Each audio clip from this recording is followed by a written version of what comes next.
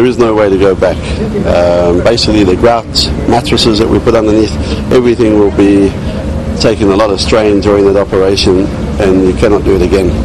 So it's a one-time, one-chance opportunity, and when we start, we have to be 100% ready. A ship's not designed to be on its side like that, so the weight, the sheer mass of the weight of the ship has molded her onto the reef, and she's actually subsided about 3 meters around that reef since she first arrived here. And that's going to continue to happen every weather system, the waves and the buoyancy distribution. So the sooner we get her upright, the better. She's got to come up now.